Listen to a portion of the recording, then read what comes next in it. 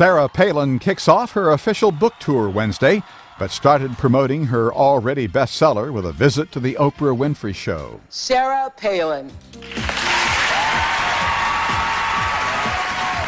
Going rogue hit stores Tuesday, Oprah was given an advance copy to discuss with the former Republican vice presidential candidate. In an episode that aired Monday, Winfrey began the hour by clarifying her reason for not having Palin on the show during last year's presidential race. So I want to just get the snubbing thing out of the way. You know, there were reports last year that I had snubbed you during the election by not having you on my show. What really happened was that for the first time in my life, as you know, I decided to publicly support a candidate. Yes.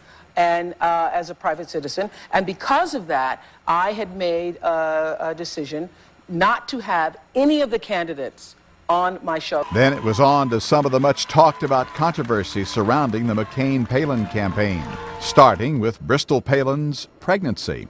I was naive to think that the media would leave my kids alone. Palin also dished out some campaign trail secrets from the McCain camp.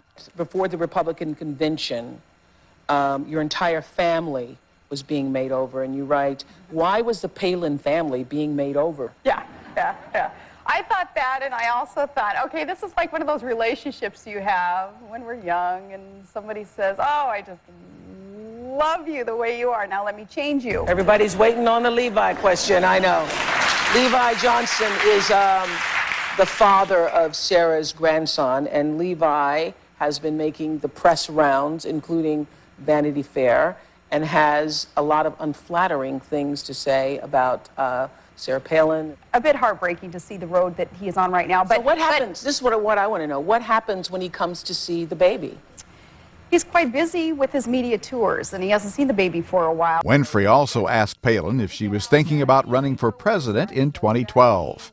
Palin's response? I'm concentrating on 2010 and making sure that we have issues tackled as Americans to make sure that we're on the right road. Would you even tell me if you were thinking about it? No, I wouldn't. Not on its own. Ross Simpson, The Associated Press.